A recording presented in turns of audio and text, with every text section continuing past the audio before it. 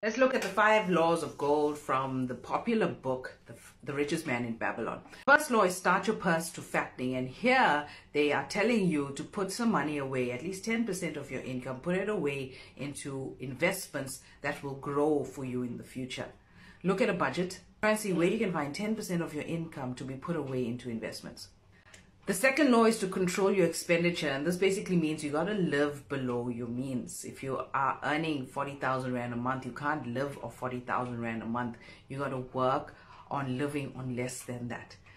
Start by using a budget. Again, that's going to be your main tool in trying to follow all of these laws, is to run that budget and see where you can cut out and live in a deficit where you have extra money that you can be putting to work. The third law is you got to seek out investment opportunities. Now, you're watching in a video like this, it means you're attracted to financial content. So continue learning, watch more videos, read more books, and get help with your finances to look for opportunities and identify opportunities that will best suit you.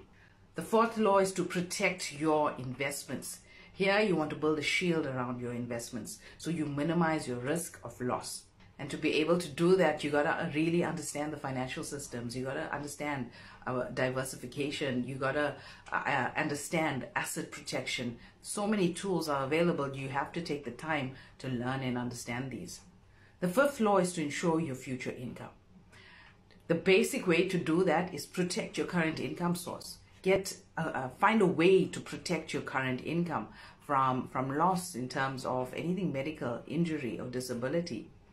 Then look at your future income, where you're slowly putting money away to ensure that you have income available should you become sick, should the breadwinner not be available to bring in money into the household.